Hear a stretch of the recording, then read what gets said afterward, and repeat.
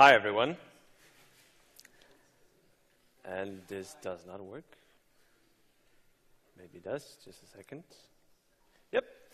OK, so IDE story, or rather IDE support for Rust is something surely something to be excited about. And by the end of this talk, I expect everyone to know what it is, how to use it, and how it currently works.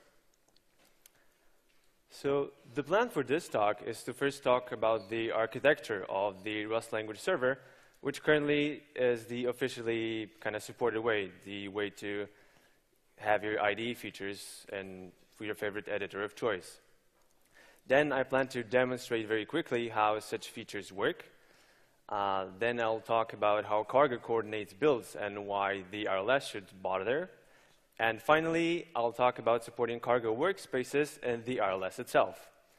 So without further ado, let us begin. So first, the architecture. So as the name suggests, Rust language server is actually a language smartness server, as in it's not a monolithic IDE, let's say.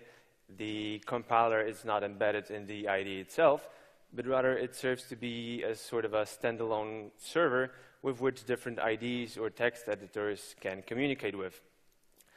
And they communicate with it via a custom interprocess protocol called the LSP. And the LSP has been developed by Microsoft. The full name is Language Server Protocol. And so it aims to abstract away it aims to be as language agnostic as possible, as in it does not even try to define any semantics of a language. So for example, it does not know what a, let's say, class or interface or structure is. It mostly deals with text buffers and texts. And the most abstract thing to define, let's say, a symbol for a language as a symbol or a reference, and that's it. So why even start using LSP? Why not just create another IDE such as Visual Studio? For M languages and N editors, we can see that we get M times N different implementations for different language supports in different editors. And by being as language agnostic as possible and by abstracting away all the protocol and the communication, we only need to implement only a single client for each editor and only a single LSP server for each language we want to support. And in this example, if, let's say, we use LSP-compliant client in, let's say, Vim, that can talk to, let's say, Rust language server, which aims to support Rust, we can see that they can interop very easily. So with this, the number of implementations goes down to, well, M plus N only. So this is very convenient. So what may be the responsibilities of a said server? Well, first of all, it has to coordinate and schedule different analysis builds. So let's say a user starts typing or modifying a file. The RLS shouldn't really try to, let's say, run cargo check or run cargo build with every keystroke. That's not optimal, to say the least. So it has to coordinate that. It also has to manage all the analysis data that, let's say, it's a small database that contains all the references to the symbols and whatnot. So it has to know how to answer all the, let's say, final references requests accordingly. And lastly, well, it's a LSP server, so it has to respond using the LSP queries. Respond to LSP queries. So it actually aims to reuse all the existing tools. And it's probably a bad idea to just try and re-implement all of the IDE functionality again inside a different tool, while we have all these awesome tools that are existent and supported in the Rust ecosystem. So for example, when you want to format your document, you can use Rust format for that. Or when you want to analyze project structure, you can use cargo, the library, auto-completion, racer, etc., etc. So in this regard, RLS actually aims to serve as a single point of entry for all the IDE features you might want. And you can get it now easily. I assume almost everyone has Rust up installed. So the only thing you need to do is to run rust component at RLS. And if you have LSP compliant extension, let's say, and an editor, you're good to go. There are also like different extensions that are more Rust and RLS oriented, as in you can click your way through, and they will install Rust stuff for you, the appropriate toolchain, and the component itself.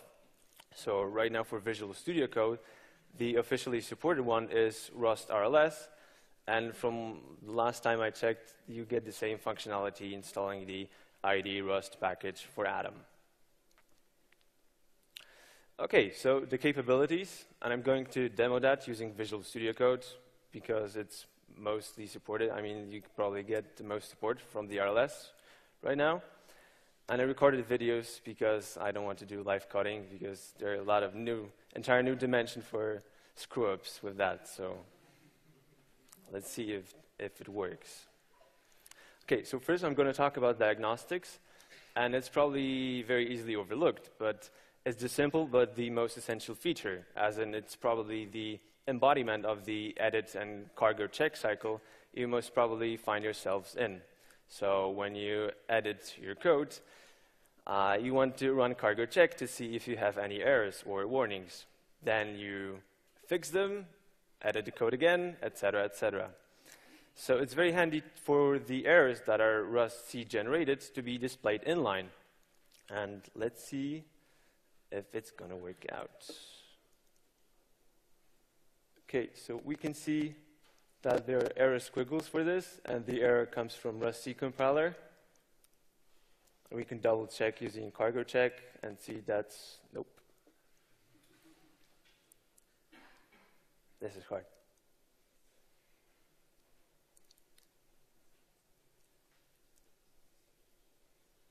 Okay, you can believe me that the errors are the same for the Rust-C and the one that was displayed in the IDE itself.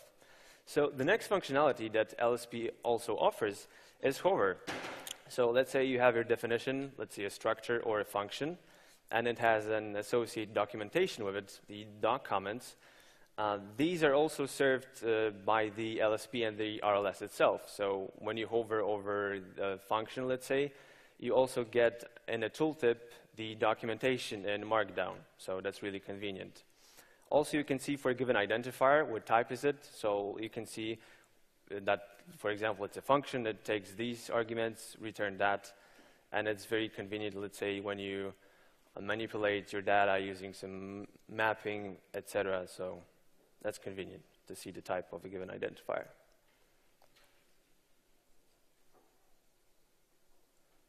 So as you can see, we are served also the documentation for it, and it's the same as the one that's declared above.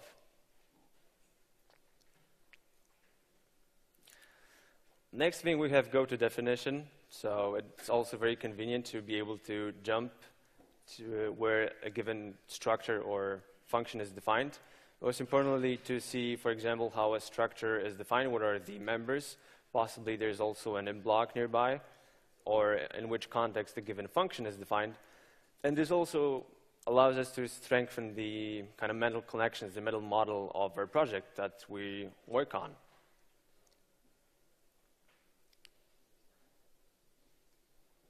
So this is pretty straightforward. We have mix, we issue go to definition, and we automatically jump to a module containing that definition. Also, we have find references. This is also handy to realize what may be the interdependencies between modules. So let's say we work on another module, and we want to see in which other modules or parts of the code base the symbols are pulled in and used. So it's also a very convenient thing to have. For example, we can do that on the same example here, and we were presented with two files, and where a given symbol is defined or referenced. And last but not least, I think one of the most definitive features of IDE is code completion. So I think it opens up an entire new dimension of learning, which is learning by experimentation. Not only do you need to read through all the documentation of a project or of a language, although it is very much recommended to do that first, but it's basically your assistant that helps you while you code, and you can see which symbols are valid inside a given context. So this is a very simple example. As I said, we are served, this is powered by the racer, and we are served the suggestions for all the symbols that were defined locally in this context. And for example, after we type dot, and after the structure, we are served the data members and the functions that are valid for that structure. And we can check that these are in fact the ones that, well, that are valid, and we can double check that these suggestions are in fact valid and they work. And the program compiles and works. Okay, so with the demo out of the way, let's talk about how Cargo coordinates builds. But first of all, it's a talk about the RLS, not Cargo, so why should RLS bother? Well, first of all, as I said, it leverages all the existing tools, which is Cargo also. It uses it to analyze the project structure and schedule a build.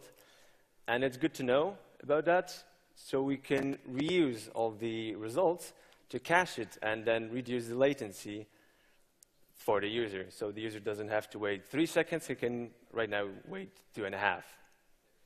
That's an improvement. Okay, so very simply, I'm going to talk about from the RLS point of view what Cargo does, and even then I'm going to simplify a little bit to extract the gist of it. So what Cargo does is it looks at the declared package dependencies with using server constraints. So let's say we can declare our dependencies saying, okay, I need exactly version 1.2.0 for a given dependency or any other compatible with it. So with this information, with these dependency constraints, we get a constraint graph, dependency graph. So what we do later is we resolve the constraints to actually specified packages that are the resulting data structure is a dependency-directed acyclic graph between packages. And let's delve deeper what it means and what it is. So let's take an example, WebRender, which consists of 3 packages, Wrench, WebRender, and WebRender API. So the graph has to be between packages, at least at this point. It has to be directed because dependency is very directed in its nature, as in when a package A depends on B, the B does not depend back on A, it's only one way.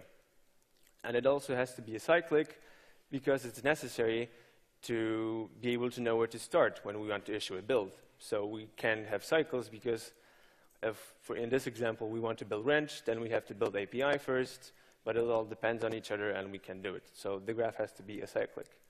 And these properties actually guarantee that we can achieve a topological sorting of a graph. So topological sorting, what it is simply put from a build system point of view, the linear order of a graph of in which order can the packages be compiled. So at no point of time, we are compiling a package for which its dependencies were not built before, basically. So in this example, we can pick WebRender API first because it does not depend on anything else, then WebRender. And then we can't build Wrench yet. We have to build Surrey before. And after that, as you can see, the numbers create the linear ordering of a given graph. And there's no only one ordering for a given graph. Most often there are many, but I guess you can pick one. And then when we have that, we need to transform it into a dependency DAG between package targets. So we have to go lever down, let's say, more fine-grained, on a more fine-grained level. So what package target is that package can have multiple targets. So let's say a binary target, a library target, and a build script target. And the way it works is that it creates an implicit dependencies between those. As in, we have to first build and compile the build script to, let's say, prepare the environment for which the rest of the package can be built. And then, since the library hosts most of the implementation and the API will not, it has to be built first before we build binary that uses it. So, equipped with that knowledge, we can very easily transform the dependency graph between packages into dependency graph between package targets. And there's also a small caveat here that when a package depends on another one, it implicitly depends on its library package target. And this transformation retains all the properties, as in the graph can also be topologically sorted and used to schedule a build. So we can sort that, as I said, then we get the ordering of package targets, and how this is very convenient is that this almost maps one-to-one to appropriate Rust-C invocations. So after we do that, the only thing Cargo still has to do is to schedule and spawn Rust-C processes, fetch the data, coordinate it, etc. Okay, so with this out of the way, let's talk about supporting Cargo workspaces. But first of all, what's a workspace? So let's take a look what Cargo New creates by default. So by default, it creates a single package project. So there's a cargo.log file with all the resolved dependencies, which is basically the resolved dependency graph that I told you about, and the target directory for the build artifacts that are created during the build. And obviously also there's an actual package with its manifest file, cargo.toml. So how workspaces differ from the single package project is that we still have the same log file and the target directory, but now the main package is optional, and we can explicitly specify all the member packages inside the project, so it can host multiple packages. So how the RLS operated up until this point is that it supported only a single package target, which is quite limiting, as you can guess, because even a single package can contain binary and library. So even if you want to work on your library, you only get the diagnostics, the warnings, and the IDE features only for the library. But as is most often the case, the package is split into binary and library hosts almost all of the implementation, and binary is mostly a thin wrapper around that. So when we switch to actually supporting bin, we lose all the IDE features for the lib, which is the most part of the program. So it's very limiting at this point. So how it works in this mode is that it runs cargo procedure first when analyzing a project, and it stores the final compiler invocation that Cargo issued. And you can configure it right now with rust.build_bin and rust.build_lib options. Obviously, any LSP supporting client that supports the configuration API will do. But right now, I think only the Rust extension for the VS Code does. So let's see how that works, and that we get the split between binary and library. So we have diagnostics only for library here. As we can see, this is a simple package that is split into lib and bin. So we change the configuration to analyze the binary, and as we can see, it flipped for the diagnostics for the binary. So we lost all the information and the diagnostics for the library. And the newly implemented mode, which is still experimental, and your mileage may vary, is the workspace mode. So how does that differ from the previous one is that I told you the previous one only caches the last invocation, while in the workspace mode, we teach RLS about the interdependencies between package targets and thus between packages. So we are able to fetch all the diagnostics data for each target and end result for each package. And because it's still unstable, you need to enable its feature. It's behind a feature gate called unstable features. So you need to enable both the unstable features and the workspace mode. So let's see how this implementation actually helped for a single package that is split into lib and bin.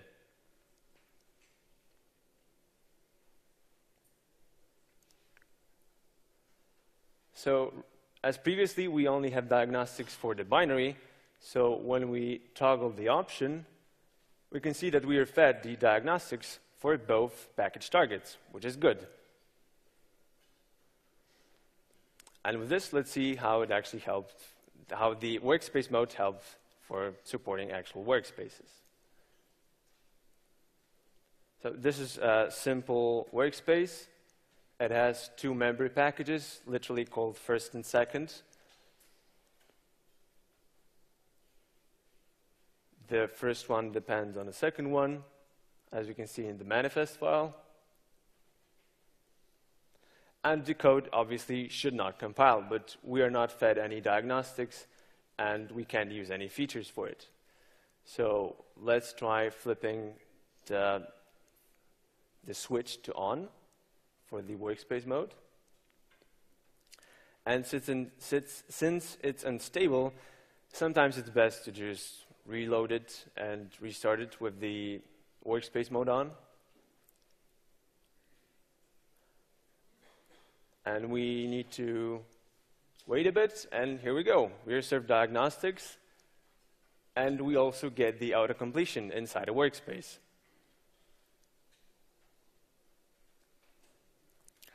Okay, so simply, how does it work? How is the workspace mode implemented, and how does it differ? Well, first of all, we need to cache the structure that is used by Cargo, that Cargo generates between package targets.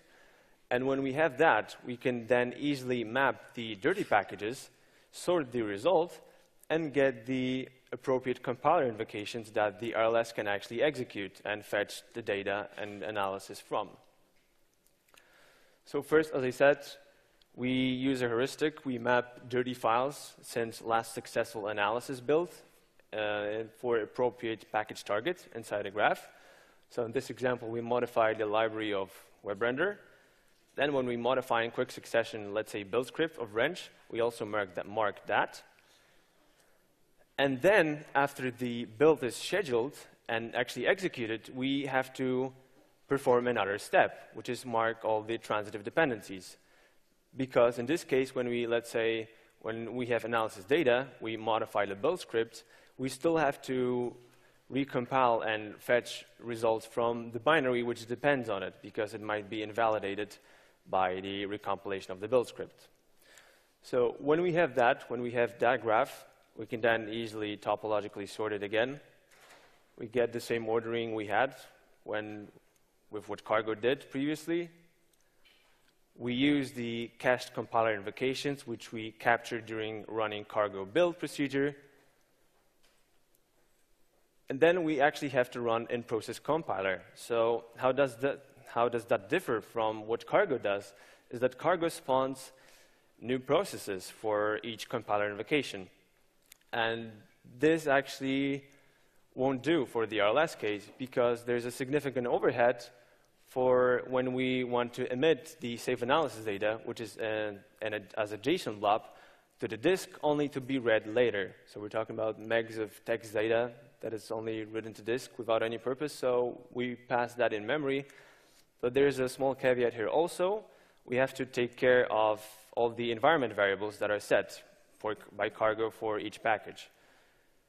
So when we actually do that, we run it linearly. We coordinate the environment for each package. We collect the results. And then it actually works inside a bigger workspace. OK, so that's how supporting workspaces work. And that's how Rust language server fares right now. Thank you.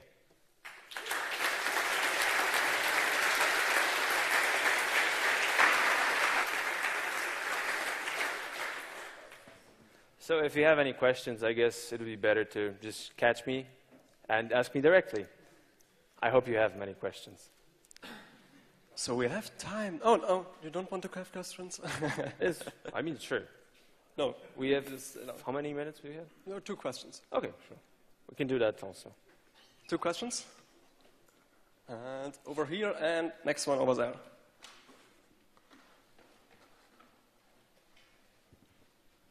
So at the start, you said that with the RLS and the LSP, you don't need n times n plugins. You only need like n plus n. But then you said you should install the VS Code RLS plugin. How big is the Rust-specific plugin for Virtual Studio? Is it just a small shim to set the thing up, or is there actually a lot of code in it? No, so actually Microsoft developed the standard, because the LSP actually is developed by Microsoft. They also developed VS Code. So it was actually very handy and convenient for them to implement a generic LSP client first. And they expose it as a library. So how the Rust extension works is that it loads a bulk of the LSP, it uploads all the LSP responsibilities to the library that's created by Microsoft, and I think the Rust-specific parts are like 5%, 10% of the overall size of the extension, I guess. So not much. It mostly handles configuration in a custom way. And also installs the RustUp toolchain and component and whatnot, so it's helpful. All right, another question over here. Yeah. So my question is, you mentioned that you use Rusty and Cargo itself already, but it sounds like you do a lot of the tasks that would be the job of those things instead in RLS itself, specifically the compilation, ordering, and stuff like that. So is that something you do in RLS, or is that something that Rusty does? Which exact part, if you can repeat? Like, why do we offload most of the work to Let me simplify Cargo? the question, sorry. The stuff that you talked about today, it sounds like you do a lot of that yourself in RLS, but it sounds, to me, it sounds like that's a job for Rusty. So how much do you do that yourself, and how much of that is delegated to Rusty? I'm not exactly sure how much Rusty does. I mean, it is capable of creating all the dep info for the packages themselves. But right now we use the heuristic for mapping the dirty files to, is that what you're asking, more or less? Yeah, yes. Okay, yes. okay. So right now we use the heuristic, as I said, but probably we can just switch to mark exactly, to consume the dep info files that Rusty emits. So, but right now we don't do it yet. All right, thank you, Igor. Hey, thanks.